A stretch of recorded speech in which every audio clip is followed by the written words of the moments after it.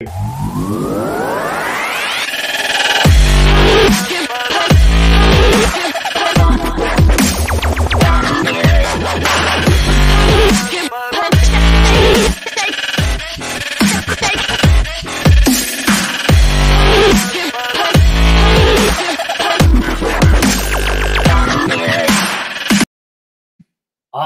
All right. So good morning, everyone. My name is Jesse, and I'm with Exploring by the Seat of Your Pants. For those of you joining us for the first time, and there are some of you joining us for the first time, we are all about bringing conservation, adventure, and science into classrooms around the world. And before we dive in with today's presentation, I just wanted to say a huge hi and thank you. And we're all super excited here at Exploring by the Seat of Your Pants that you guys are back in the classroom. We know it's been a crazy 8 months for all of you, but it's nice to see kids in classes, socially distanced, wearing masks, virtual classrooms, staggered starts, whatever you guys are doing. We really appreciate you tuning in with us as we continue to highlight amazing places and people from across the globe. So last week, we did an awesome talk with Ripley's Aquarium on their sea turtle feeding, one of the most popular sessions we've done all year. And it leads nicely into this other tour highlighting an amazing gallery at the aquarium. It's the largest indoor aquarium in Canada. There are over 16,000 animals there. And so today we're going to go to the most diverse habitat in the entire building, the Rainbow Reef exhibit, for a really special presentation. So I'm going to turn it over to Toki, who's an educator at Ripley's Aquarium. He's going to walk us through a little bit about what makes Rainbow Reef so special, some of the amazing creatures and the habitat there. So Toki, thanks so much for joining us, man, and take us away. Thank you for the introduction, Jesse. Good morning to everyone. It's also nice to meet you, by the way, Jesse. Like Jesse said, my name is Toki. I'm an educator here at Ripley's Aquarium of Canada. And today I'm excited to show you all our Rainbow Reef tank. Also joining us today is a special friend of mine. He is a diver here at the aquarium. We've got Pratt. Here we go. Hope you guys can see him. Yeah. So right now, Pratt is feeding some of our fish. I believe he brought with him a head of lettuce as well as some Pacific krill. But right now, I think we're focusing on the lettuce. Aside from lettuce, we would also bring down a head of bok choy sometimes. And yeah, just a few information about Rainbow Reef. It is our 4th largest tank in the aquarium. It contains about 200,000 liters of water, or about 53,000 gallons of water. And then, like Jesse mentioned, it is our most biodiverse tank. So here in Rainbow Reef, we are trying to mimic or imitate coral reefs that you would find in the Indo-Pacific Ocean, in the tropical warm waters of Indo-Pacific Ocean. So not only is the temperature really cozy, right now Pratt is swimming in 24 degrees Celsius of water, which is around 75 degrees Fahrenheit. It's also very biodiverse, like you mentioned, Jesse. Biodiverse just means that there are a lot of organisms in the ecosystem, a lot of total organisms, as well as at the same time, a lot of different species or different types of organisms. Now, in this tank, we currently have about 1,000 fish in total number, and that would be represented by about 100 different species. So since there are that many fish in this tank, I don't know all of them, to be honest. I tried in my first 3 months when I was still on probation. But now that I am not, let's just say I have a few favorites. I'll focus on those few favorites that if we're lucky, we'll see. Now, let's move a little closer so I can focus on the fish. So here we go. Now, the one that you're seeing right now, this one's called the orbicular batfish. It's, I believe, one of our biggest fish in this tank. They are known to swim in schools. You'll see them swim around together. And also, they have a really nasty reputation in this tank. Our divers have told us that these orbicular batfish like to bite them on their nails. They get a bit too excited when they're feeding, and sometimes on their hair as well. Now, another fish that I really like in this tank is this one over here. I'll just move the screen. Let's see. Oh, there we go. I hope you guys can see it. So that one, you guys probably know that fish as Dory from the few Disney movies that she's been in. But in this tank, or in the fish world, it's known as the palate surgeonfish. So this, information about the palate surgeonfish, it got its name because it has a really sharp spine at the part where their tail meets their body. And that spine is said to be sharper than a scalpel. Yeah. So if you accidentally touch it, you might just get injured. Um, a lot of the fish in this tank actually have really sharp spine. So this tank is actually one of the tanks that that's the divers hate going into, more so than all the other tanks, than the colder tanks. Also, some fact about Dory is that in the ocean, they are known to be able to cause food poisoning. I believe it's called ciguatera poisoning. So if you see Dory in the ocean, it's best to leave her alone. And then my last favorite fish, or the last fish that I'll focus on for now, is, let's see if it's swimming around. Oh, here we go. I'll just focus on that fish real quick. So it's the clown triggerfish. Oh no, it moved behind the coral. Let's see. We might see it swim around again. Oh, yeah, here we go. Sorry for moving constantly, but this one over here, yeah, that's called the clown triggerfish. It's swimming close to Pratt right now. Yeah, that one over there. So the clown triggerfish, you probably noticed that it's got a soccer ball belly, and they are also known to be very aggressive. The clown triggerfish, and territorial. Especially in this tank, we only keep one because if we have more than one, they might just end up fighting each other. And even in the ocean, they are known to be very aggressive. I'm Divers in the ocean have said that if they wander too close to the nest of the triggerfish, the triggerfish might just end up biting them or showing some signs of aggression. I can attest to that. When I was a kid, I remember a triggerfish biting me on my knee. I don't know why on my knee, but yeah, I remember them biting me on my knee. Now, a cool fact that I love about the triggerfish is that in the ocean, they can communicate to each other by making grunting noises, and they can also ward off any unwanted intruders by making those grunting noises. That's something that not a lot of people would think about, noise in the ocean or sound in the ocean. Specifically in a coral reef, each coral reef would have their own unique sound, and this sound will actually tell other fish if the reef is lively or not. And each diver can attest to hearing the really lively sounds of a coral reef. Um, Another cool information about why sound is important for the ocean and for coral reef is that most fish can actually tune into this sound. For example, any fish that are migrating, say a baby clownfish, a baby Nemo, if they need to move to a new coral reef, they would need to listen into the sound of the coral reef. They're trying to figure out if there's a lot of competition for them or if there's enough space for them. If there's enough space for them in the coral reef, they'll migrate to that coral reef. Now, let's move our focus a bit onto corals. Um, all over the world, there are about 6,000 species of corals, I guess, in total. I would like to focus on the hard corals or the stony corals, which you would see here as examples. I do have a confession to make, though, before I go any further. Um, these corals in this aquarium and throughout the aquarium are actually fake.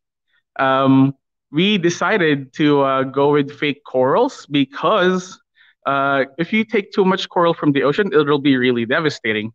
Also, if these were real corals, Pratt won't be able to move the corals like that because they are very sensitive. That's also one reason why we decided to go for fake corals, because so that our divers can swim in and feed the fish if they need to be hand fed or just swim around and clean the tank. Now, another reason why we decided to go for fake corals is that corals are known to grow slowly. In a year, their average growth rate is recorded to be somewhere between 2 centimeters to 10 centimeters, or in inches, that would be about slightly less than 1 inch up to about 4 inches. Yeah. Now, anyway, let's get back to corals. Um, if you've ever swam in the ocean and saw corals and probably wondered what corals are, if they were animals, plants, or rocks, they're actually a bit of a mix of all those three. So one big coral, for example, let's focus on this big green brain coral over here. One coral is actually made up of a colony of animals called polyps. If you want to imagine what a polyp looked like, just think of a sea anemone, only microscopic and colorless. microscopic or very small, basically. And then in the tissues of these polyps would be these plants that are living in, or plant-like organisms called algae living in their tissues. They're also known as zooxanthellae, their specific scientific name. But let's just focus on algae because the other name is a bit wordy. So these polyp and algae will be living close to each other. And in biology, that relationship is called symbiosis. A symbiotic relationship basically just means that the organisms that are living close to each other are benefiting from each other. So the polyp will be providing essential protection and shelter to the algae. And then the algae will be providing essential nutrients so that the polyp can grow and overall the coral can grow. Now, the rock part of a coral is actually their skeleton. So these polyps will be absorbing calcium from their surrounding, which they would use to form their skeleton. And eventually their skeleton will harden up and become a part of the reef. So corals all over the world are experiencing this event or phenomenon that we call, or they're experiencing it more frequently, this event called coral bleaching. Coral bleaching is when corals are put under so much stress that the polyps tend to kick out the algae that are living in their tissues, the important algae. And when that happens is their color changes. Instead of being really nice and bright, instead of having really nice and bright colors, they would turn stark white. I actually have an example of a bleached coral that I will show you guys. Let me just move the screen a bit. Sorry for the movement. Here we go. I'll bring it under the light. Yeah, there we go. So instead of being colorful, like what you can see on the right, I guess, on the right of the screen, it'll turn really stark white, like you can see here on the left. So bleaching events, they can occur naturally, and they can also be caused by human impacts. Right now, what we are noticing is that most of the coral bleaching events are because of us humans and our impact to the environment. Our impacts such as climate change. And also, I understand that plastics or microplastics is a part of this month's topic, so I'll tie that into this conservation message. Going back to climate change, you all probably know climate change is when there are too many greenhouse gases in the atmosphere, and carbon dioxide is a greenhouse gas. And what happens is the heat that the Earth receives from the sun can't exit the Earth because of all these greenhouse gases.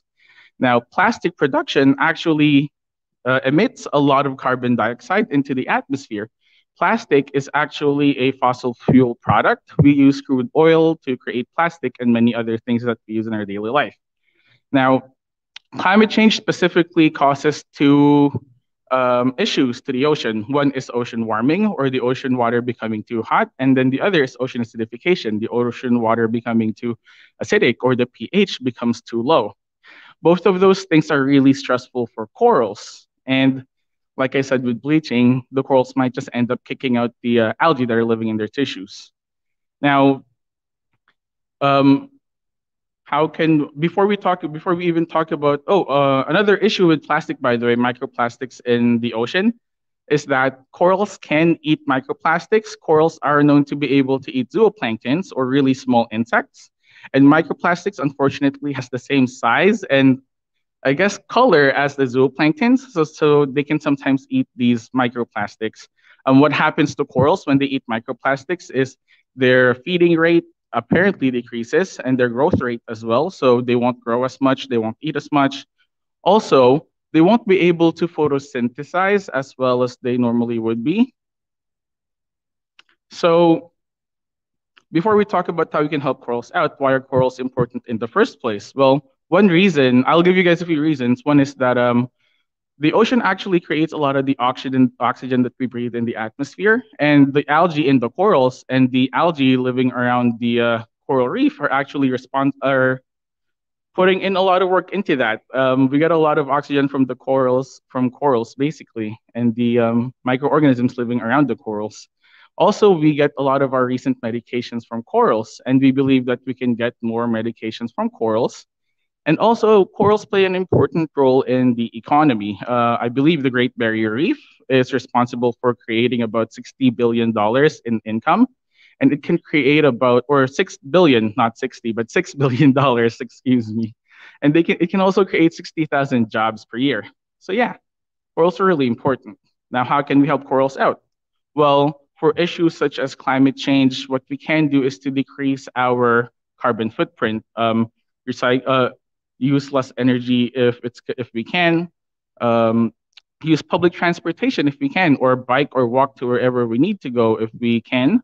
And also use less plastic, especially single-use plastics, such as plastic bags that you would get from grocery stores.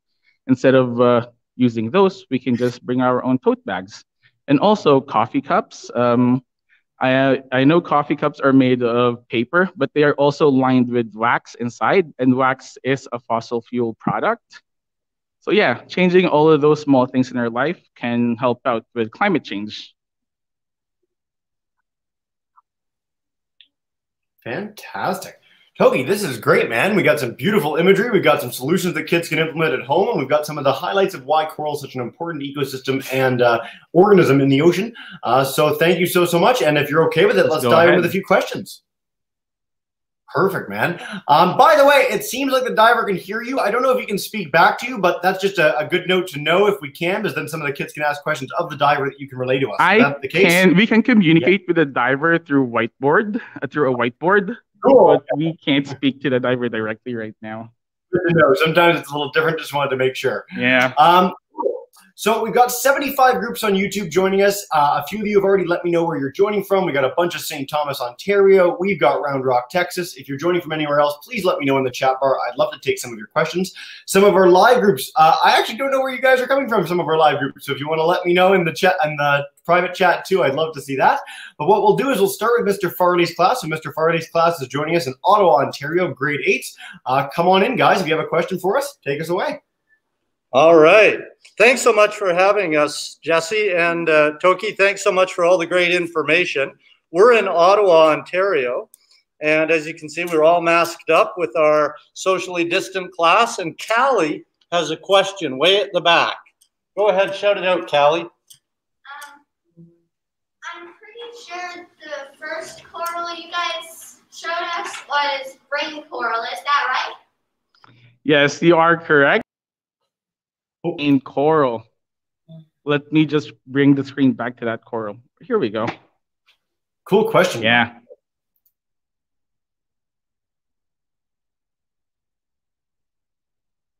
That was a quick and speedy question. Great question, guys. Let's go to Mr. Gray's class, joining us in Sudbury, Ontario with our kindergartners. Mr. Gray, welcome into Exploring by the Seat of Your Pants. Hi.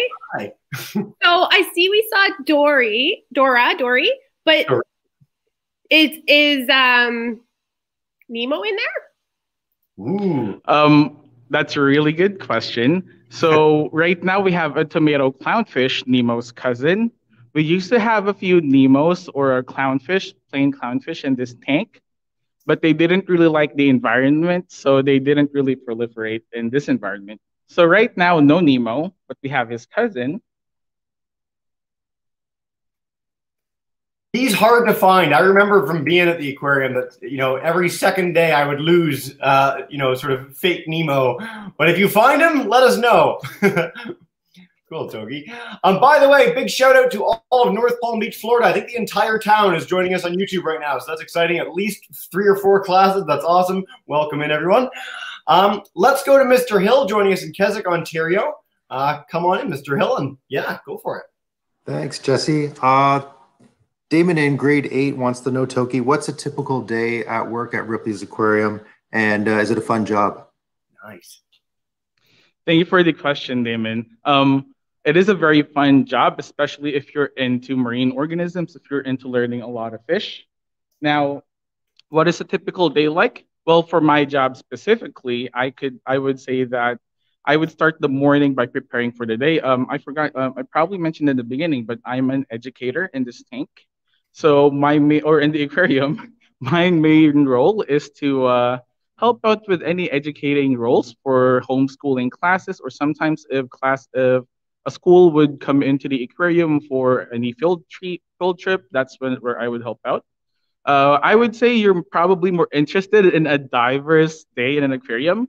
Diver like Pratt, my friend Pratt over here, his day would start by going into the kitchen and prepare food for all of our fish.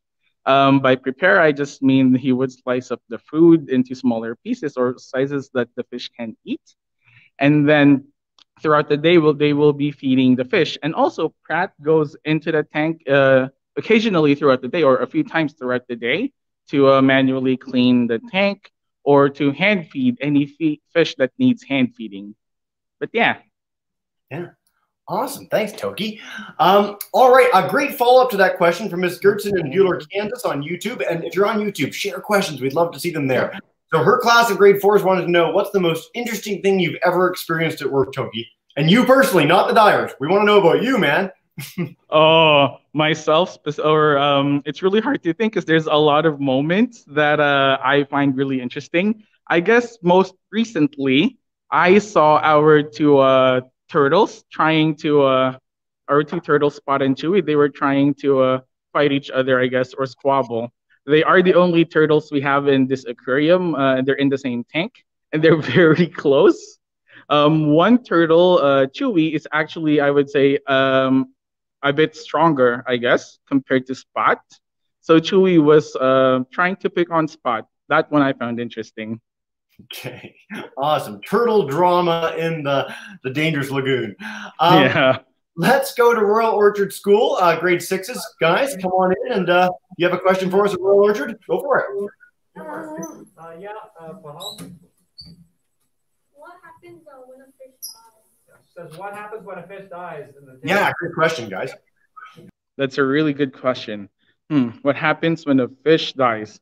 So for this aquarium, whenever we see a dead animal, a dead fish, we would pick it up immediately and do a necropsy. A necropsy basically is when our aquarist or aquarium biologists would dissect the fish or the dead organism, I guess, to check if the cause of death is natural or something that is because of the aquarium. If it's something that's because of the aquarium, we can immediately change it. That's why we try and do the necropsies. But if it's natural, it helps us know what happened to the animal, and we can't really change anything about that. But yeah, we do necropsies. Yeah, great question, guys. Toki, you're whipping through these, man. This is exciting. I think we got through 6 questions in 2 minutes. It's like a record all time. Let's go to Miss Hill, also in Keswick. Miss Hill, if you have a question for us for your class, go for it. Hi there. This is our first time joining. So we're a virtual school right now.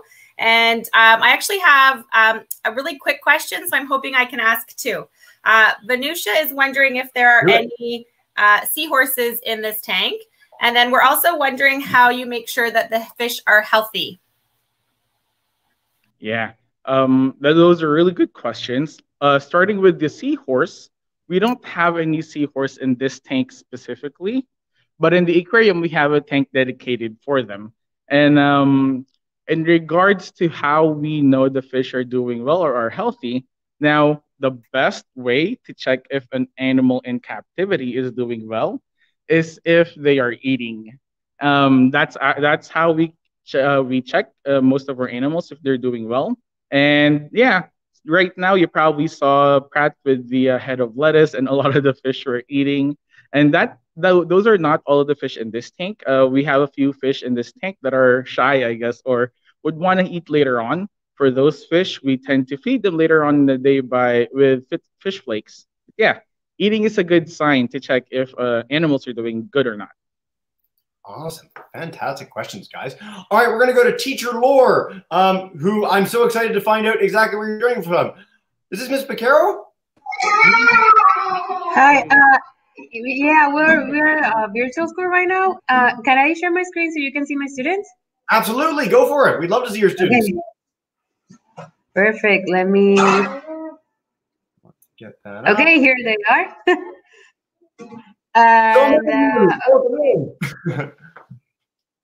We are right. We are from Mexico, and do you have a question for us? Did you listen to that? Oh. Yeah, well, a student asked, how do you take care of the fish in the tank? Yeah. Togi, did you catch that? Oh, Togi, are you frozen? Maybe so. All right, Togi's got, at least he froze in like this awesome scene with like an epic coral reef and the diver cleaning the coral. So the short answer to this, as someone who's worked there in the past, and I can field a few questions while we're waiting to get Togi or Katie back online. Oh, Katie might be in. Let's see. Katie, hi. Hey, it's actually Toki. My phone died. I'm so sorry, Jesse. That's fine. Good, man. So the question was, how do you take care of all the fish? Is there like systems in place? How do you actually maintain the health of all these animals? Okay, that's a really good question. It's also a very broad question, and I will try my best to give you a really good answer. Starting with how we feed our animals, we do have certain schedules for the animals as to when we feed them, and we try and feed them multiple times a day, or depending on the animal, multiple times a week. Say, for example, these fish here at Rainbow Reef, we try and feed them about, I would say about right now under the pandemic, about 3 to 4 times per day. Before the pandemic, we would be feeding them about 5 or 6 times per day. For some of our other animals, say for example, the sharks, we have them on a schedule where we would try to feed them 3 times per week. That doesn't always mean that the sharks will be eating every time we try and feed them, but that guarantees that whenever they are hungry, we are there to feed them, basically. We are there to give them their food. In regards to cleaning the tank, our water filters are always working. And that itself is a good way to clean the tank. But also sometimes, like, as you can see what Kat is doing right now, there are really hard places or difficult to clean places in a tank. And that's when our divers would go into the tank to manually clean those parts. They would put in some elbow grease to help them out. And I guess in regards to an animal's direct health, we do have, or we check the water chemistry of each of our tanks. Water chemistry is a really good way to tell if the animals are doing well or not. An excess of a certain chemistry or a certain chemical, I guess, would indicate that there might be something going on in the tank that we would want to change. For other direct, I guess, ways to take care of our animals, we do have a veterinarian that works for the aquarium. Our veterinarian is here every Wednesday, and the veterinarian, I believe the veterinarian right now is a specialist for all of these organisms, for all of these animals, tropical animals, and even sharks and stingrays. And also, if the veterinarian isn't here, we have our aquarium biologists. They interact with our animals every day, and they check our animals' health every day. Yeah. Fantastic, Togi. One thing that I've been mentioning in a lot of our past Ripley's Aquarium presentations or the Toronto Zoo and other amazing organizations we partner with is AZA or CAZA certification. So one of the questions we get a lot is, how do you make sure the animals are taken care of? It's a really common query. People are always concerned about the welfare of animals. And so if you look for AZA, Association of Zoos and Aquariums, or CAZA, the Canadian equivalent of that, that means that the institution, the aquarium or the zoo is held to the highest standard of animal care. They've got tons of staff that are dedicated to maintaining the health of the animals in their care. And so if you look for those and make those decisions when you go to facilities like this, you'll help ensure that the animals are being well cared for and that it's a top-notch place. So check for AZA, CAZA, wherever you go, and I'm really glad we got that question. All right, let's check in with Miss Delgado joining us in Homestead, Florida. Miss Delgado, welcome in. And let's just demute your mic and you'll be good to go. And we'd love to hear one of your questions. Hi, good morning. This was a really great experience for our students because we do have a coral reef very close by in the Florida Keys. And so this was a good way for them to get some ideas about how they can help locally. We had a wonderful question, but a comment kind of came up as we heard that they're reducing the amounts of the times that they feed the fish because of the situation that we're now facing with coronavirus. How has that impacted the procedures that you take with the fish? As far as what do you have to do anything special when the divers go in, or how has that changed your routine? That's a really good question. In in terms of, it hasn't really changed much in terms of how we would take care of our animals and the frequency. For certain tanks, we did try, for example, Rainbow Reef, and we have another tank in this aquarium called Gray Bay. For those tanks, we did try and make a show of whenever we would be feeding the animals. For those situations, we just decreased the frequency of when we would feed the animals, but we would increase the amount of food that would go into the tank. So for example, for Rainbow Reef, like I said earlier, we would feed them 5 or 6 times before the pandemic. And right now, during the pandemic, we would feed them about 3 to 4 times. And yeah, we would just feed them a little bit more. We would give them a little bit extra to make up for the lost feeding schedule. Yeah. In terms of the divers, the aquarists going into the tank, I don't think there is any direct change as to their procedures. I'm not sure if this is what you're directly asking, but since or you could be curious about this as well. I mean, since the coronavirus is a virus for mammals, it's not a big issue for all of the fish.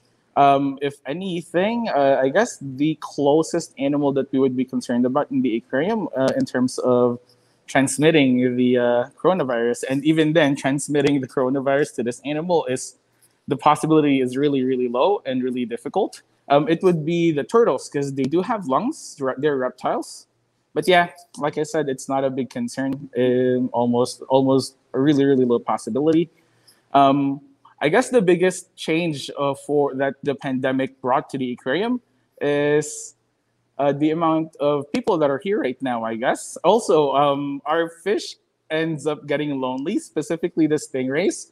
They do miss interacting with people. I heard the first few days where we let people back in, all of our stingrays were just swimming close to the tank, to the glass part of the tank, and we're curious about the people.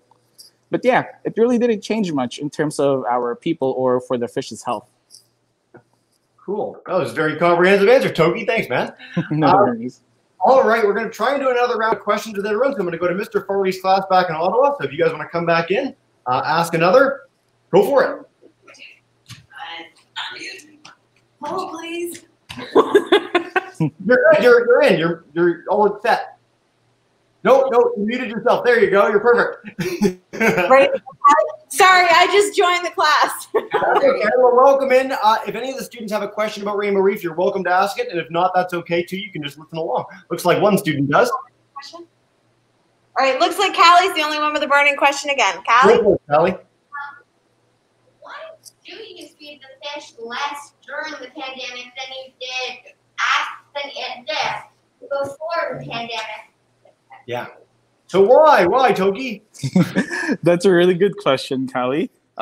Mainly it's because of the manpower or the available people or the available diver or the available aquarist that can feed the fish.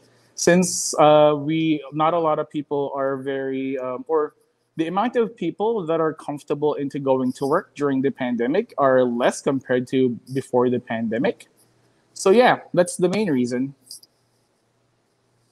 Awesome. So it just, with regards to any animal care facility, there's certain staff that, they're going to need to make accommodations for that. And so we covered that with Ms. Delgado's question too. So good question, guys. I'm glad we actually got that twice. I was going to ask it if no one else did. Mr. Hill, back to you. If you have another question for us, go for it. Thanks, Jesse. Yeah, Lucas in grade 8 wants to know, how much does it cost to run an aquarium like this with 1,000 fish and over 100 different species? Yeah. That's a really good question. And to be honest, I don't know the answer. The finances part of running an aquarium goes way over my head. It's a lot, though. So we know that just by comparison, I know the Toronto Zoo might be a little bit bigger, but it was millions of dollars just to feed the animals at the Toronto Zoo. And so amidst COVID, they did a major fundraiser for that to help offset that cost. The same sort of thing applies at Ripley's Aquarium. We're talking restaurant quality food for many thousands of animals every day on a daily basis, plus staff time, plus maintaining the systems, all the electricity that goes into this. One of the questions on YouTube was about keeping the tanks at a certain temperature. So every tank needs to be maintained no matter what's happening, with backup generators to boot. So there's a lot that goes into running a major facility like this, and it would be substantial. So any institution where public access is a huge part of that operating cost. It's a challenging time for any attraction around the world. Ripley's Aquarium is open though, so people can go to Ripley's Aquarium. They do have all social distancing measures in place. So I encourage you to check that out if you're in the general Toronto area, because it's really a remarkable organization and place to visit. Let's go back to Royal Orchard. If you guys have another question for us, come on up. We do a bunch of questions, so we're going to email you after. Cool. You do. Nathan's got one right here. Nathan? Why is a coral important to a reef? Why is the coral? Could you repeat that last bit? Yeah, so he's saying in a coral reef, what is the function of the coral itself? Is it food? Is it habitat? Is it both? Yeah, awesome. Great question. Yeah, so that's a really good question. For coral reefs, a coral is actually the foundation, or I guess in terms of trophic levels, or in terms of the food chain, they would be the primary producers, and also at the same time, they provide shelter for all of the animals. I mentioned earlier that corals is a mix of plants, animals, and rocks. The rock part, the reef part, that provides a lot of shelter for about 25% of the fish population overall in the ocean. And it also provides food because a lot of fish can actually eat the polyps and the zooxanthellae, or the algae in the coral itself. And also, aside from the polyp, the zooxanthellae, there are other primary producers in coral reefs, such as seagrass or other blue-green bacteria, cyanobacteria, and other micro or other algae, I would say. But yeah. Yeah. Awesome. They're pretty much everything. We've done well over 100 coral broadcasts on this program. You can check any of our past sessions out on Exploring by the Seat of Your Pants on YouTube, so I'd encourage you to do that. One thing that I'd love to highlight, and I always like to talk about when we have coral presentations, is them spawning. So coral laying eggs, which no one really thinks about them doing, but is one of the coolest things in all of nature. It's like fireworks underwater. So I've linked the video in the private chat. I'm going to share it with all the registered classes at the end, and I've put it up in a banner on the bottom of the screen. So coral spawning, one of the coolest things you've ever seen, 3-minute video, and well worth it to cap off this broadcast. Let's go for 3 more questions. Toby, you're killing it, man. Miss Hill, if you want to come up for one, go for it. And yeah. All right, thank you. So my students are also wondering, with so many different species of fish and so many fish in the tank, where do they come from? Like what's the process for actually finding and getting fish for these aquariums? Awesome. That's a really good question. So for our aquarium specifically, and I guess I would say a lot of the AZA affiliated aquariums, we would get most of our fish from other aquariums. In other aquariums, certain fish are allowed to breed, or there are breeding programs, and we don't really want to take any more fish from the ocean. So whenever we can, we will get them from other aquariums. Since we are all connected through the AZA, and I guess we have personal connections, yeah, we just try and talk to each other if we're in need of certain species of fish. Yeah, that's a really good question. It's a great question. They talked about the turtles in the turtle presentation last week too, that it came from a university that was previously associated with a research institute. So some animals come that way. Some animals do come from the wild, but it's very well regulated on a world scale when that happens. So you can find out more of that information on the website and in general for aquariums and zoos. And again, a sign that a zoo or aquarium is going to be a top-notch facility is that certification. And part of that, part of the certification process is to prove that they're getting their animals in a sustainable and reasonable way. So cool question, guys. All right, let's go back to Yucatan, Merida, Mexico. If you guys have another question for us, just demute your microphone and share away. Sure. My students would like to know which fish is the hardest to take care of in the aquarium. Yeah. That's a really good question. I would say right now, it's one of our turtles, Spot. Spot has had some health issues recently, and we are trying to keep a close eye on Spot. In general, the hardest to take care of, I would say, would be the weedy sea dragons, or any sea dragon, if you've ever heard of any sea dragon, because sea dragons are really hard. They're really hard to take care of. They're very photosensitive, so we need to add some ways to filter in the light that goes into the tank for in case anyone would want to take a photo of the sea dragons. But yeah. Yeah. Another thing, and I'll pass this along as well, I'll remind myself to do this, leafy and weedy sea dragons, I just brought them up in a banner, some of the most beautiful animals in the entire face of the earth. If you ever get a chance to go to the aquarium and see them in person, do. They're just astonishing animals. So I'm glad those got brought up. All right, we have time for one more question, Togies. Let's go back to Miss Delgado all the way down in Florida. If you have a question to wrap us up, go for it. Yes, you mentioned the symbiotic relationship between the coral reef and the fish. So with coral bleaching, is there any effect directly to the fish? Yeah. That is a really good question. And that's one thing that I always think about because I'm very passionate about coral reefs. In regards to the fish and their symbiotic relationship with corals, in a bleaching event, what could happen is most of the fish, I mentioned earlier, 25% of the fish species in the ocean relies. Most of those fish would probably need to migrate to other coral reefs that hasn't bleached, because you can have one bleached coral reef, but also you can have another that's probably a few miles away that isn't bleached. In those situations, the fish would migrate to healthier reefs. But also, that doesn't mean that there won't be any life in a coral reef in bleaching events. There would be a few fish, but it won't be as biodiverse as a healthy reef. In those cases, I guess the biggest issue is the decrease in biodiversity.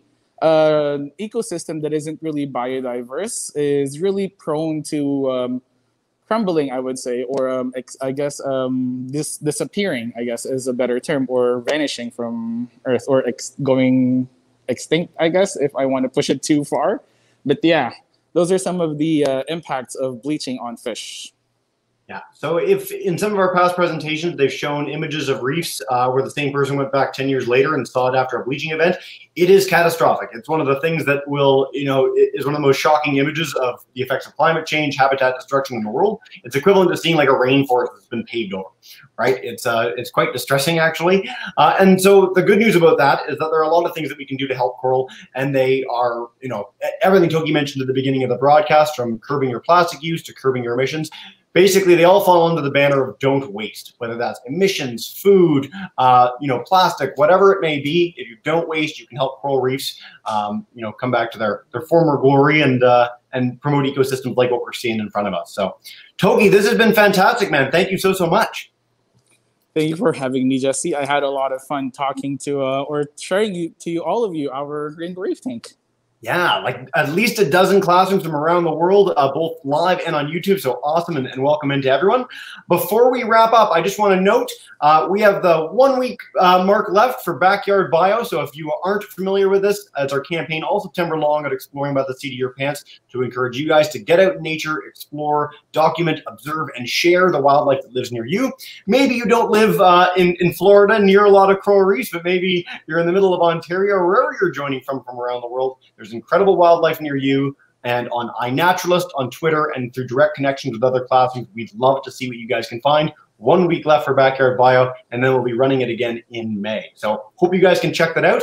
And what we do now, Togi, at the end of every broadcast, I'm going to bring in every single one of our teachers. So Mr. Farley, Mr. Hill, Miss Hill, Royal Orchard, Mexico, and Miss Delgado, if you guys want to say a big goodbye and thank you so much, we will wrap up from there. Thanks so much. Thanks, Toki. That was great.